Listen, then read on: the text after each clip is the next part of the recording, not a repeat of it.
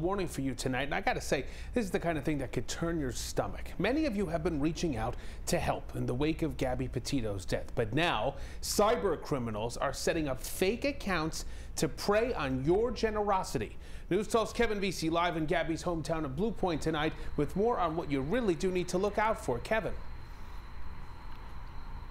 And Rich, the Gabby Petito Foundation was formed to keep Gabby's name alive and to use her heartbreaking story to help others. But phony social media accounts are now claiming to be either from that foundation or to be one of Gabby's grieving family members, and they're trying to solicit donations.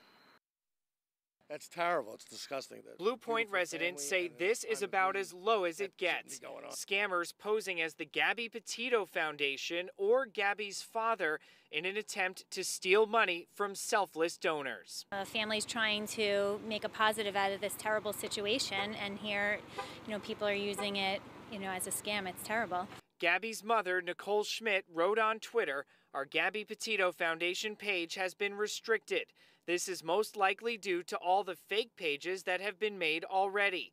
Please be aware of that, and we will get this resolved." Meanwhile, someone says they were messaged by this fake Instagram account claiming to be Gabby's father, Joe Petito. The alleged scammer wrote, "This account was created to appreciate you for all your efforts on my daughter." They then asked for a donation via Zelle, writing, "Support the foundation." We spoke over the phone with Petito family friend Jennifer McNamara, who has also been helping raise money in Gabby's name. It's reprehensible. People are at the hardest times in their lives right now, and on top of everything else that they're dealing with, they have to deal with people scamming. It's horrifying. It's like a chilling effect for people that really want to give. Suffolk County Undersheriff Stephen Keyhouse, a former prosecutor, says many of these scammers are likely overseas. He says you should watch for red flags like misspellings or improper English, as well as accounts with little to no followers. And if you're still unsure, go straight to the foundation's website. If you have that feeling that there's something amiss, then just do not go with it. It's a fraud.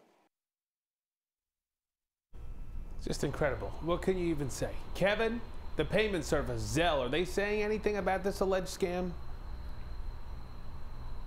Yeah, they are, Rich. They said the person who's using Joe Petito's name will be blocked if they're found to be scamming other people. Meanwhile, it appears that the Twitter page for the Gabby Petito Foundation is now up, though they have not yet been verified. Rich, Marissa?